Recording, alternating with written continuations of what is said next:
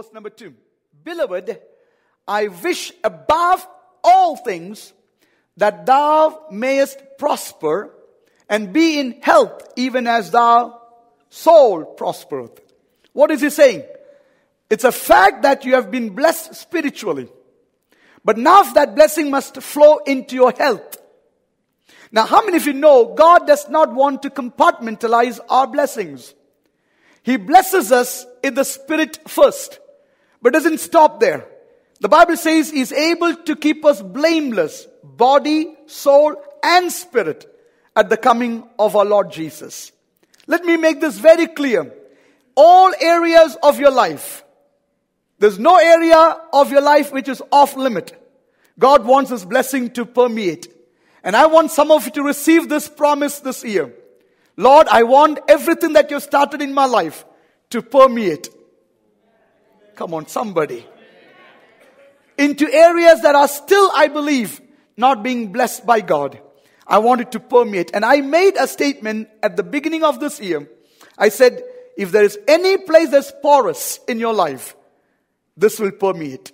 So let's keep ourselves with a porous, a sense of humility, surrender to receive God's blessing. Now I thought to myself, I've been thinking about it.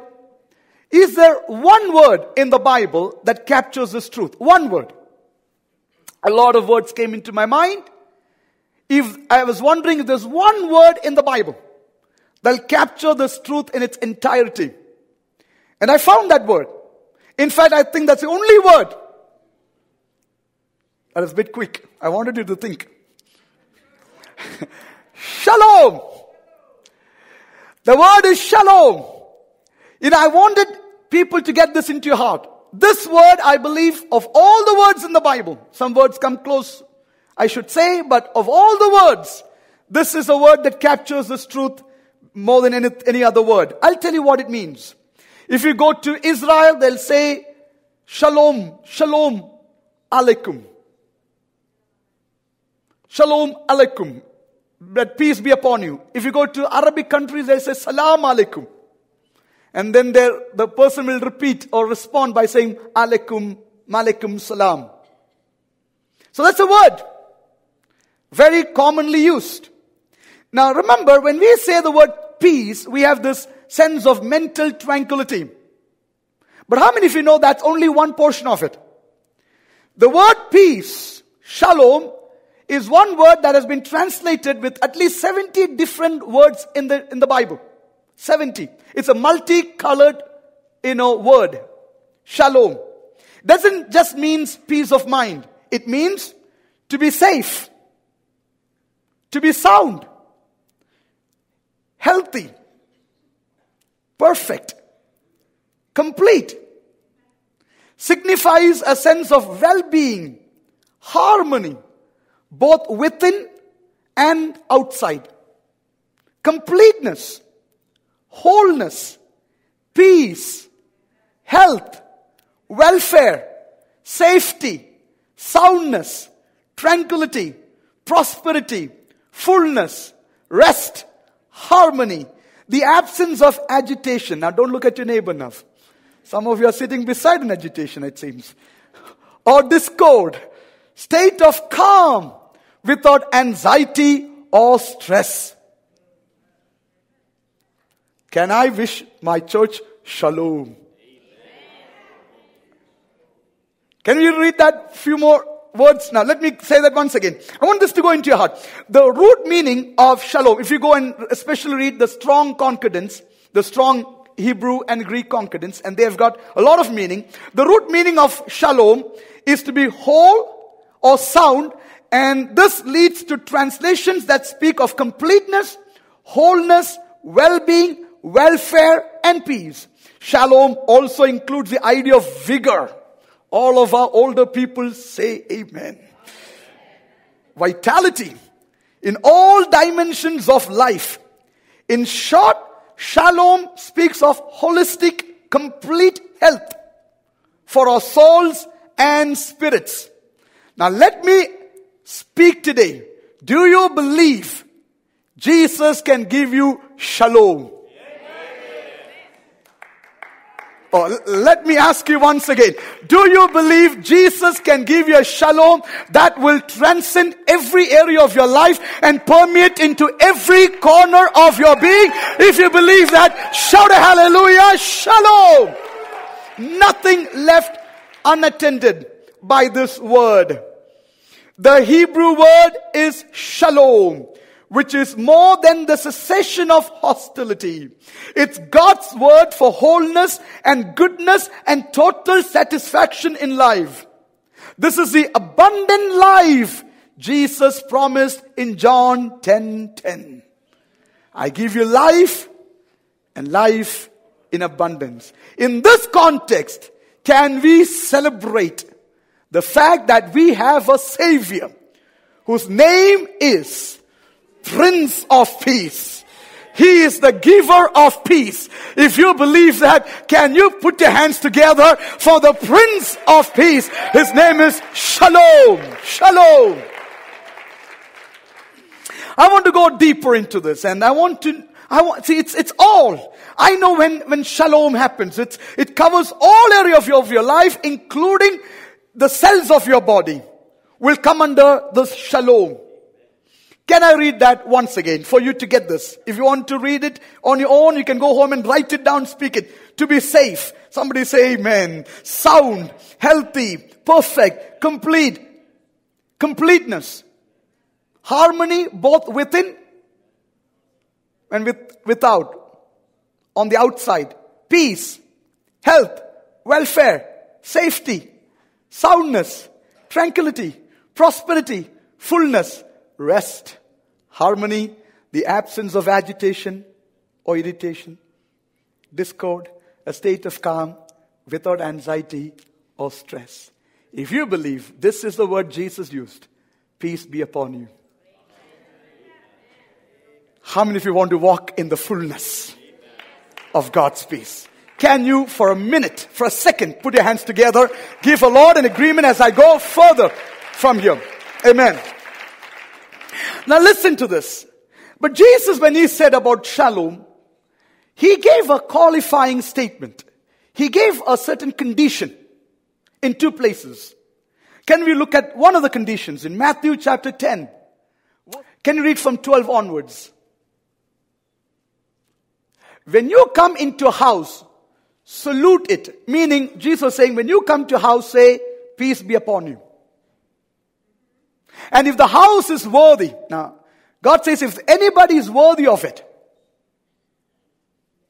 let your peace come upon it. But if it not be worthy, let your peace return with you. So it means it's not just merely a salutation. It is something which is so effective. That means something happens when you speak the word peace. It is not just merely a good morning or good afternoon. When a child of God speaks the word peace, something happens in the atmosphere. This is what Jesus said. When you go to a house, just say, peace be upon it. If anybody is worthy, the house is worthy, they will receive it. If it's not, the peace will come back to you. Now, the moment I thought about it, how many of you know the Noah's Ark? And the dove was sent from the ark. And the dove is a representation of peace. How many of you know the dove went, didn't find a place to settle? It came back. That's exactly what Jesus is saying. You will speak the word peace, and if the house is ready, they'll receive it. If they're not ready, you will get the peace coming behind you. Oh, come on. So how many of you want to start using the word peace? You're not going to lose. In any case, it's not a losing game. You're going to get peace more and more. Can somebody shout peace, shalom? Hallelujah. That's what Jesus said. Now, in another place, Jesus said, if somebody in that house is worthy, not the house, but somebody in the house is worthy, the peace will settle in that house. Now, let me ask you this. Are we worthy of peace? I'm going to ask that question once again. Jesus said, if you're worthy, this peace will stick to you. Are you worthy of peace? I'm not talking about a sense of good feeling. I'm talking about all the blessings of God. Are you worthy of peace? Shalom. The Bible says there was a time that we were in hostility with God, that we were the choice vessels of wrath. But God in His mercy has broken down the barriers and made us to have peace with God, and now we have become the objects not of wrath but of peace and mercy from God. Now let me ask you once again, do you believe Jesus Christ made you worthy to receive this shalom? Now I want to ask that once again. How many of you believe Jesus Christ made me worthy to receive this shalom? If you believe that, shalom, shalom alaikum. Hallelujah. Now let me go ahead. The other place where Jesus said, this is historic. This is, I think, the poignant description of how somebody could miss it. I want to move there for a minute. You know, if you read the triumphant entry of Jesus into Jerusalem towards the end of His life, He knew what was in store. The Bible says He was going there to die. On His way, we see how He asked His disciples to get a donkey. Luke 19. This is very important. And as they were going and Jesus riding on this donkey, the Bible says the children and the faithful ones, they started to throw garments and shout, Hosanna, Hosanna to the King. Blessed is He who comes in the name of the Lord. A quotation from the book of Psalm. And Jesus rode. And how many of you know that day the Pharisees came and said, tell your disciples to keep quiet because they're making a lot of noise. I believe they were from Zion. Come on. Some of you feel guilty. That's okay. We'll deal with it later. Amen. They were shouting and screaming. And how many of you know I want you to observe that. You can go home and read. Every time Jesus heard people declare who He is, He asked them to refrain from it. In fact, He commanded them to keep quiet. He said the time is not come. Shh. He didn't even let the demons say who He was. But that day was different. Jesus said, today it's a free day. Free day of praise. If my disciples don't speak out my praise, if they keep quiet, these stones shall praise me instead.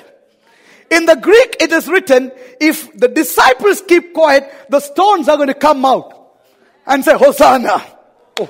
Let me tell you, the reason we are making some noise in Edmonton, we don't want the stones to praise on our behalf. We want us to give God the best praise that we can. Somebody shout a hallelujah in the house of the Lord. The stones will praise me instead, Jesus said. And another kind of unusual statement. Jesus never wanted His disciples or even people to recognize Him as a king. But that day they called Him the King. Behold the King. They said, blessed is a King. And Jesus did not stop them. Why was that so important? I want to listen carefully. But there is a beautiful word there, which I still find it kind of enigmatic. Can we go there, please? Luke chapter 19. A very powerful word. It's going to be a very powerful day this afternoon. Luke 19. And verse number 38. Luke 19:38. Saying, blessed be the King that cometh in the name of the Lord, peace in heaven. When Jesus was born, it was said peace on the earth. But now there's no more peace on the earth. It's peace in heaven and glory in the highest. You know, God was taking His disciples, even though they didn't understand all the gravity of what they were speaking, they were prophesying because that was an important moment from God's point of view. From God's perspective, it was the most important moment for Israel. So they were making a statement. What was the statement that they were making? You know, God's heaven is filled with peace. And anybody that connects with heaven will receive it. Not a blanket peace upon the earth. It's only for the children of God. God said, my God shall bless your heart, the God of peace. And the Bible speaks to believers, the peace that passeth all understanding.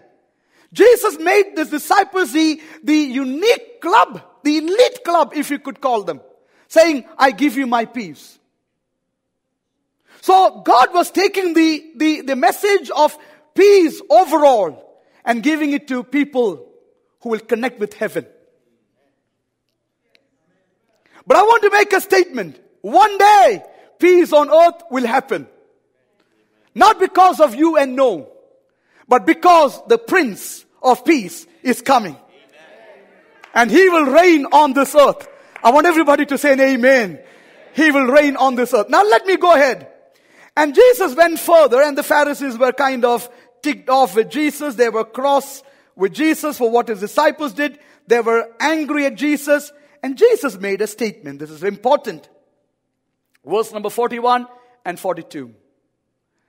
And when he was come near Jerusalem, he beheld the city and wept over it. The word wept is not silent trickling down of tears, but loud voice he wept. Next verse. Saying, if thou had known, even thou, at least in this thy day. I like the word. This is your day. This is your moment. If you had recognized this day, which belong unto thy peace. That means a decision has to be made on a certain day for peace to become part of your life. If you don't do that, but now they are hid from thy eyes. Look at the next verse. For the day shall come upon thee, that thy enemy shall cast a trench about thee and compass thee around and keep thee on every side. If you miss this day of peace, you'll have to encounter days of trouble. I want everybody to listen carefully. This is the words of Jesus.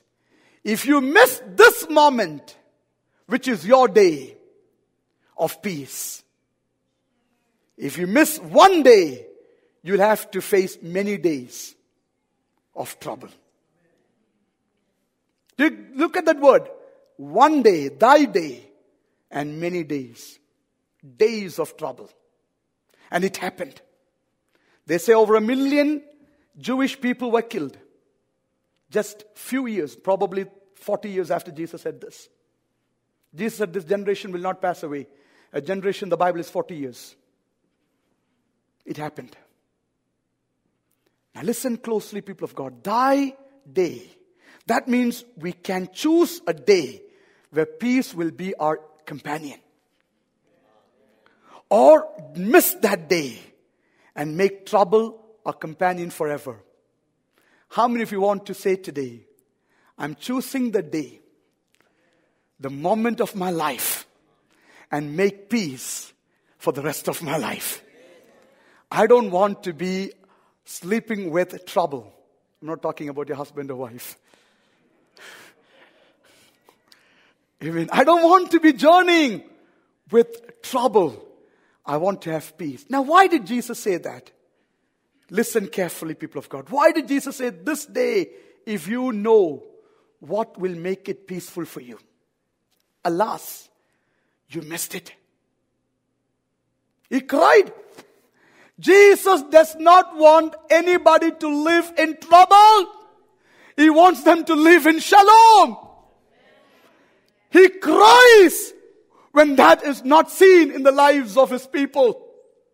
And I want to declare over here today, if anybody is held in that situation of perpetual discomfort from all sides like thorns in your flesh, God says it's a desire of Jesus that you will walk in shalom.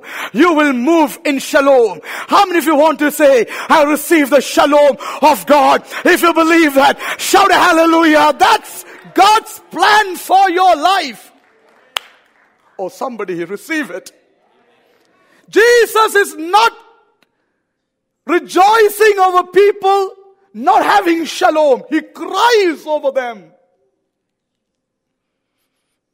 Every time that there is a friction within and without, there is a sense of, brokenness inside.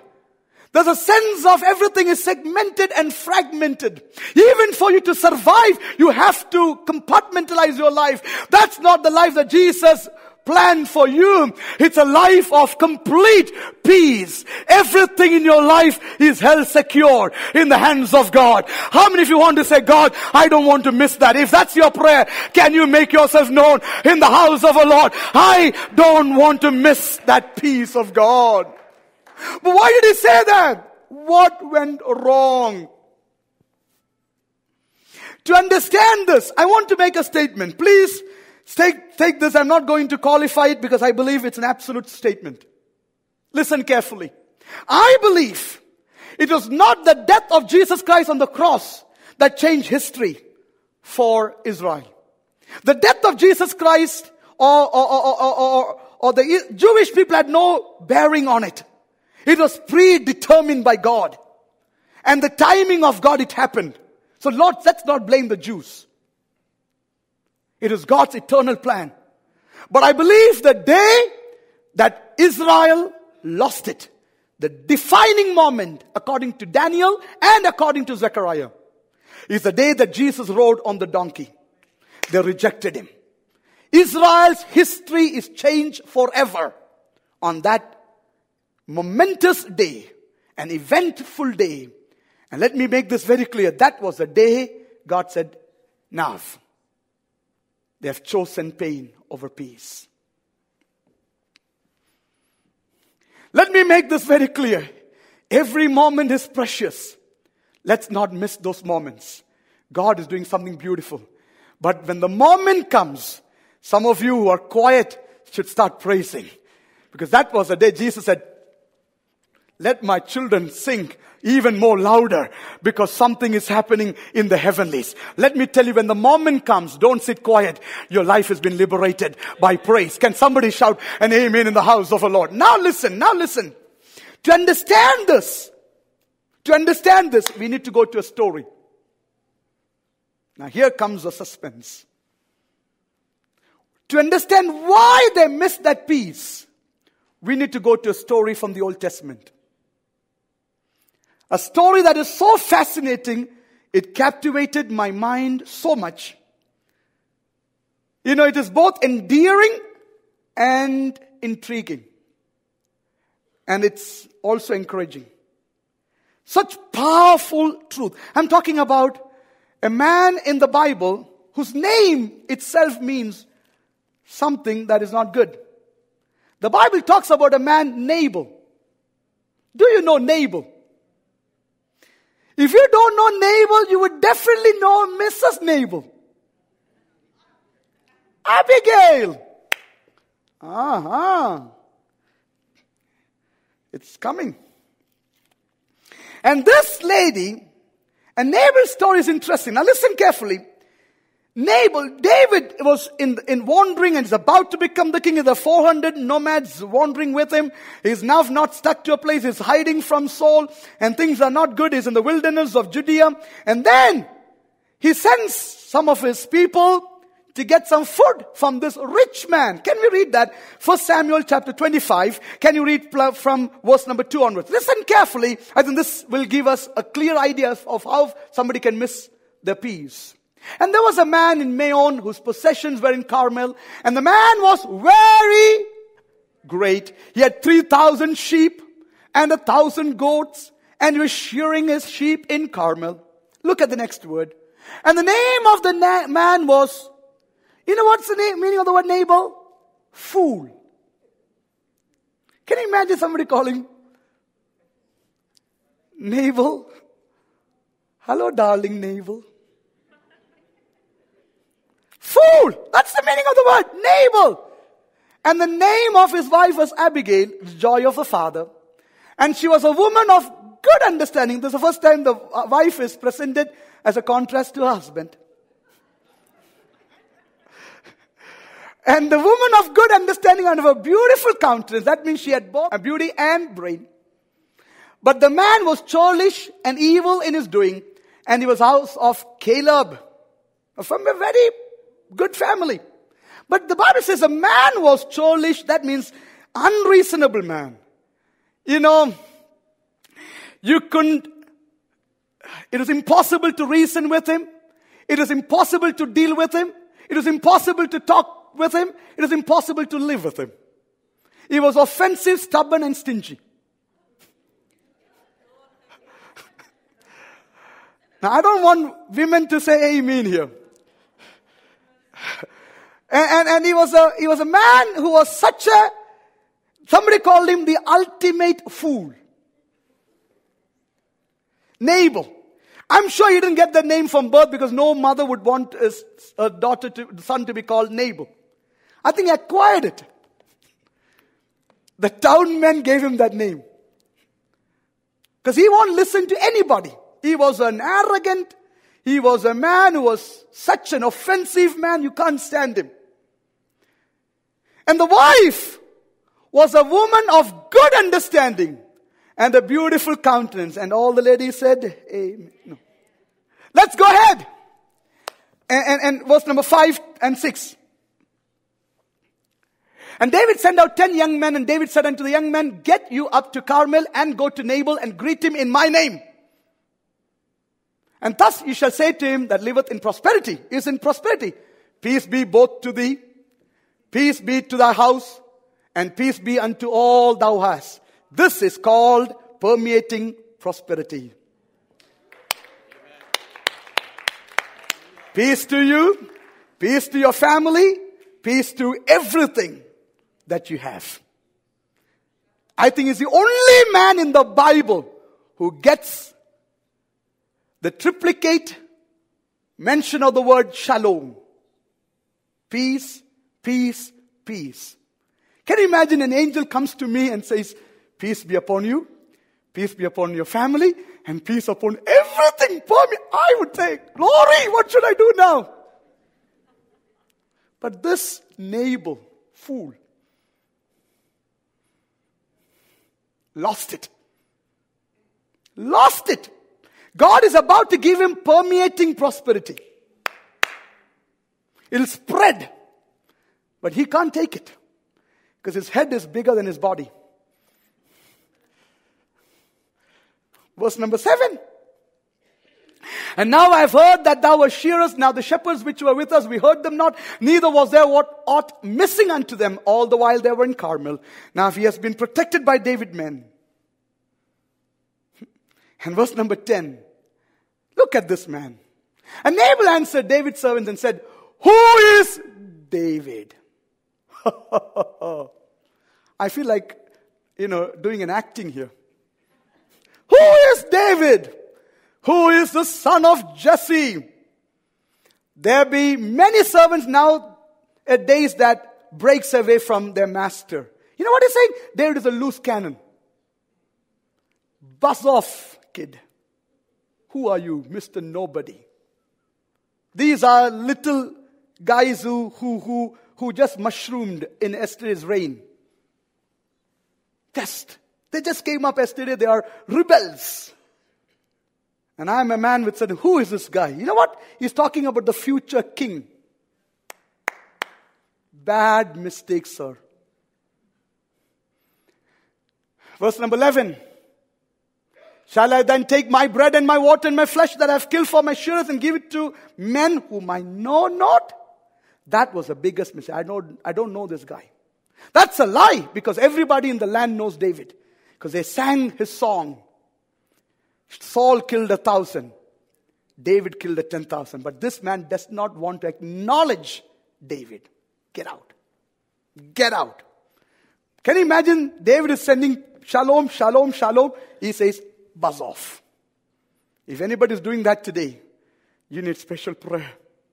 That's exactly what happened to the people of Israel at the time of Jesus. The Prince of Peace is walking among them. And they said, we don't want you. And Peter said, they crucified the Prince of Peace. Now Abigail comes and David says, David's men came back. Verse number 13, I like this. David is a man who is ready to kill few people. David said unto his men, gird ye on every man his sword, and they girded on every man his sword, and David also girded and said, now it's over. We'll go and finish him off. We're going to kill all of them. All of them. Done. That's David. I'm thankful he was not a member of our church. Enough. Finish them right there. The guy sleeps in the church. Boom. But this is what had happened. Abigail steps into picture. Abigail goes and talks to David and prevents this death from happening. What was different about Abigail? Why is Abigail different? Of course, number one, she's not Nabal. That's a simple answer. But beyond that, she was wise, the Bible says. But she was not just wise, she was resourceful. She was so organized. Can you imagine? Just at the drop of a hat, in just few minutes, she could prepare a banquet for 400 people. Wow. Can you imagine? Can you imagine somebody comes to your house without an appointment? Some of us have problem preparing for 2 people. She made 200 loaves of bread. She merely cooked. She was that means she's a woman of well organized. She didn't go searching for the pepper tin and say, where do I keep my salt? You cannot prepare for so many people if you're not organized. She was so smart. And the Bible says in Proverbs, the way of wisdom is peace. Anytime wisdom comes into play, there will be peace. But what made her, she prevented David from killing this man and his family. But what made her special? This is a key, and with this we'll come to an end. Please read verse number 28. I pray thee forgive thy trespass of thy handmaid. For the Lord will certainly make my Lord a sure house. You know what she was doing? She was latching on to the prophecies. The promises that God has spoken.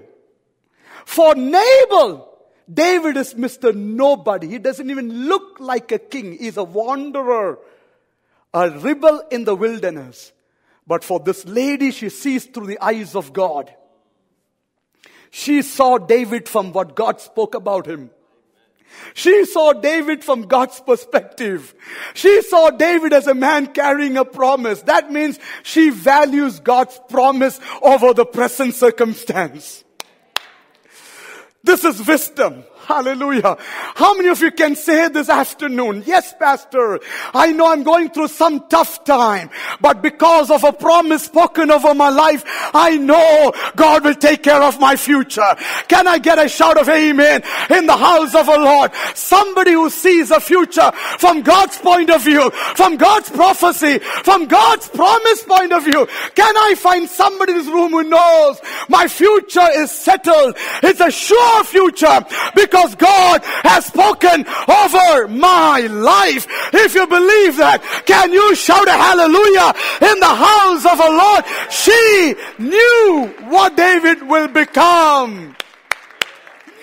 A man, a woman who walks within the context of what they see in the today, what they see from today's point of view, can become arrogant, can become absolutely reckless when it comes to the things of God. But let me tell you, anytime you put that aside and say, you know what? You don't look like a king now. You don't seem like a king now. But God has prophesied over you. God has promised over you that your kingdom shall be an everlasting kingdom. This lady believes in the word of God. How many of you know that's powerful? Nabal saw things from today's point of view. Abigail saw things from God's point of view. Nabal is called a fool. Abigail is called a wise woman. Abigail saw the future in connection to God's kingdom. Abigail saw the future in connection to God's purposes. And God is speaking to somebody. How many of you can say today, it might not look good today. It doesn't look seemingly today. But I believe God's word. No, you didn't hear that. I believe God's promise. I believe God's prophecy. I believe about the future. Can somebody lift up your voice and shout a hallelujah in the house of the Lord? I believe things will change. I believe my family will change. I believe my future will be a blessing. I believe there's a revival in the land. I believe God's word will come true. Come on, somebody, start to behave like Abigail. Peace, shalom, shalom, shalom.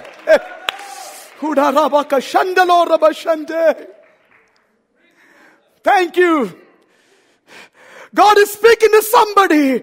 The moment you get so caught up within what you see as real, and you don't have the insight, neither the foresight, to see beyond that into the purposes of God and establish by your words the power of God's promise, you are in terrible danger. Your action will say that. Your reaction will be bad. Your attitude will be wrong.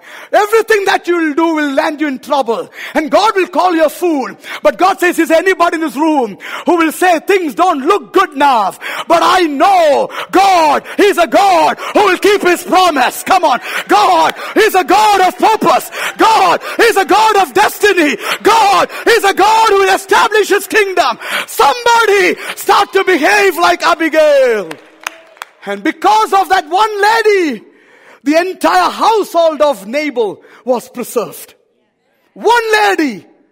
God preserved the entire household. And that's the reason the Bible says, where there is wisdom, there is peace. Can I find some woman here?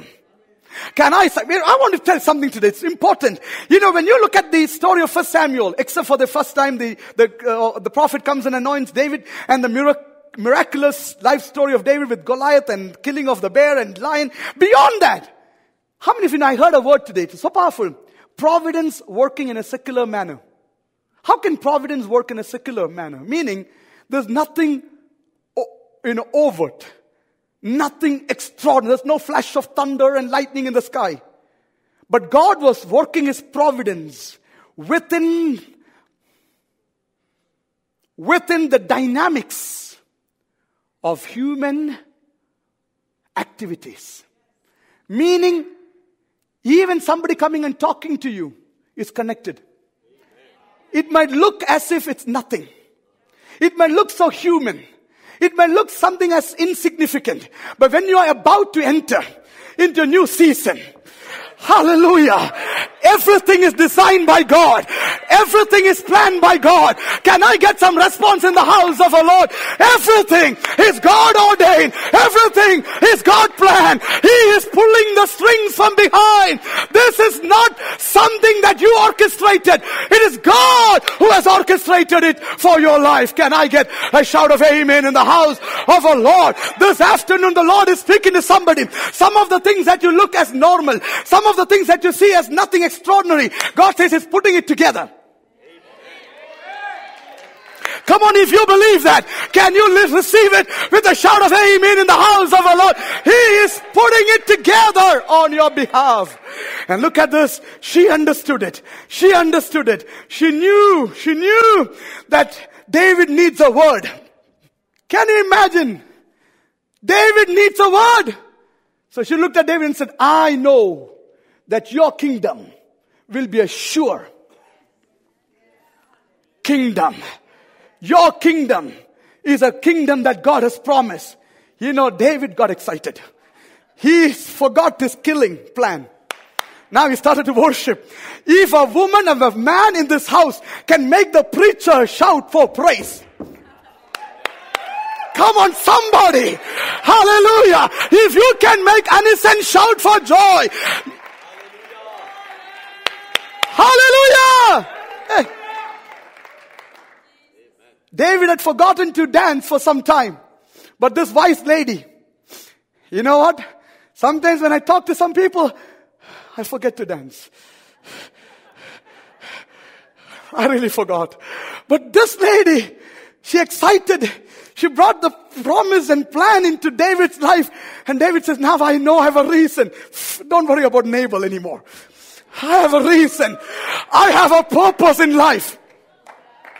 The Lord told me God is going to raise up some people in this place that will make the preachers, that will make the ministers of the gospel have a new lease on their life, will give them a new freshness. Somebody shout a hallelujah.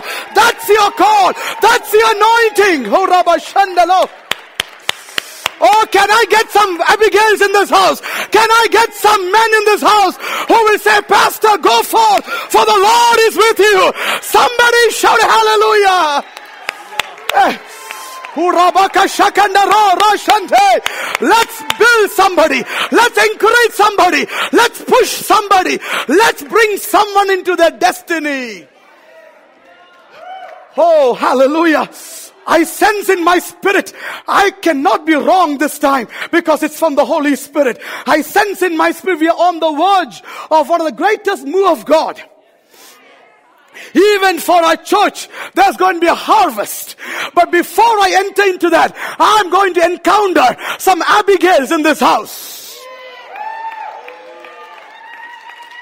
Come on, somebody receive it. I'm going to encounter some Abigails in this house who will say, God, He's about to do it. God, He's about to do it. Somebody with the anointing of Abigail. Whew. Hey, we have only two kinds of people. Either you belong to the tribe of Nabal or you belong to the tribe of Abigail. If you belong to the tribe of Nabal, it's so simple. Who are you? From India? 5'5"? But let me tell you, can somebody look at the preachers and say, it doesn't look so big. It doesn't seem that big. But there is a promise of God. There is a word from heaven. Come on, somebody with the anointing of Abigail in the house of our Lord. Oh, this is a day. This is a day where Shalom, Shalom, Shalom is coming upon His people. Shalom. The kingdom of God will be built. The revival will happen. Edmonton belongs to Jesus. Canada will see the move of God. Shalom. Hey. I feel like preaching right now. Hallelujah, hallelujah. But listen to this. This is important. And David knew this. David can recognize wise woman. Now don't look at me like that. David knew this. You know what he said? He said to Abigail, Abigail, verse number 32. And David said to Abigail, blessed be the Lord, God of Israel, which sent thee this day to meet me. There'll come a time, receive it as a prophetic word, when two people of God, two saints of God will come together. They will recognize the hand of God. The hand of God behind it. Some of you are going to be pushed into a supernatural lifestyle. If you believe that, shout a hallelujah in the house of our Lord. Even your phone call will be led by the Holy Spirit. Even the conversations that you make will be anointed by the Lord. Hallelujah. Hallelujah. But this is what I found interesting. Now I don't want to say it's a revelation, but I have been seeing some things in dreams, in other ways. And I've been telling you for some time, when I see the number 10, God told me, even through a dream, it's a sign of a new season. Do you see that here? Can you look at 1 Samuel chapter 25 and verse number 5, 25:5. And David sent out 10. Keep that in your mind, 10. And verse number 38 now. And it came to pass about 10 days after the Lord smote 10:10. Look at Jesus now. Do you want to get some interesting? This is the time for some exciting, discoveries. Jesus, the day That's the reason I believe these two are connected in the spirit. The day that Jesus said, the time has come. This is the day of a turnaround. Look what Jesus did. Can you come to Luke 19, verse number 11? 11. And as they heard these things, he added and spoke a parable. Now look at those words. Because he was nigh to Jerusalem, that is a moment. The moment is come. And because they thought the kingdom of God should suddenly appear, meaning a sense has happened, something is going to happen. Some of you are walking in that sense. One, a sense, and two, a reality where things are going to change because he's about to enter Jerusalem. He said that. The defining moment has come. This is a turning point. He decided to say a parable. And the Bible says that's the reason he said the parable. But look at that parable. Verse number 12. He said, therefore a certain noble man went into a far country to receive himself a kingdom and to return. Next verse. And he called his 10 servants and delivered them.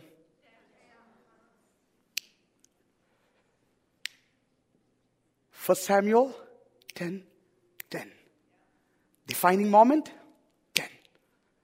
And that's the reason Jesus used that number. And Jesus, when he talked about the kingdom of God, he said 10 virgins. It's 10. 10 days to wait for the Holy Spirit. A new season is about to start. And I sense the name of that season is Shalom.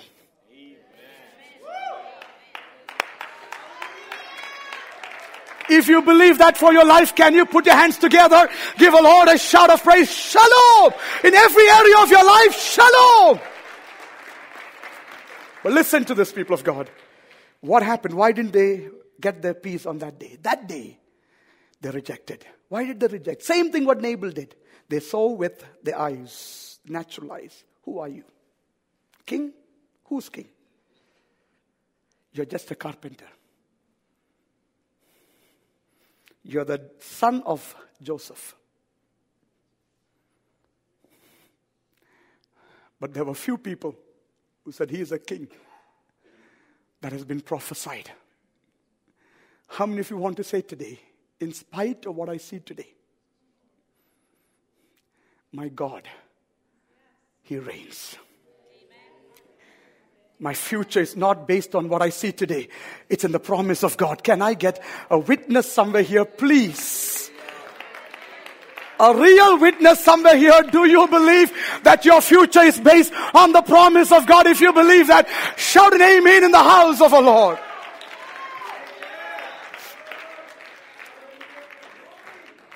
I'm going to pray over you right now. Pray over you.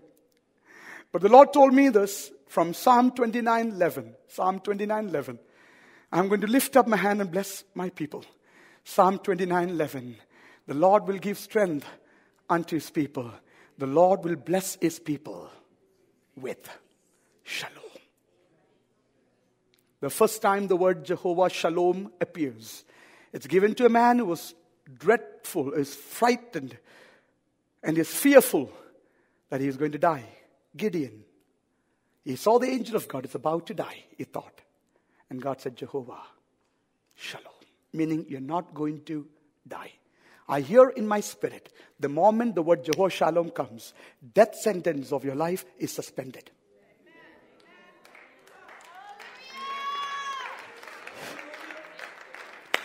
Can somebody receive it? Death sentence spoken over your family, over your children, over your future, over everything in your life is cancelled in the name of Jesus. Somebody shout an amen and receive it in the name of Jesus. Death sentence is cancelled by the mention of Jehovah Shalom.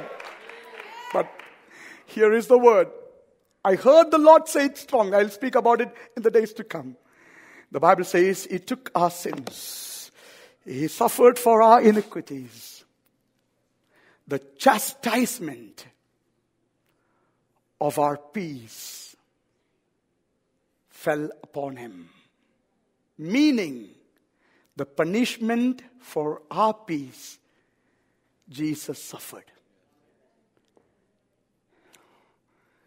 Why let such a suffering go waste? Jesus suffered to give you peace. Shalom. Do you believe that?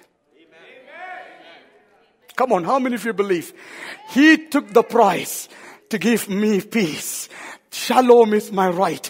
I receive it in the name of Jesus. If that's your desire, meaning in every area of your life, not one area, every area of your life, there's going to be a shalom of God. If you believe that, can you stand up on your feet and receive this blessing in the name of the Lord? Everybody who believes, the price for your shalom, the payment for your shalom, Jesus took it on his body.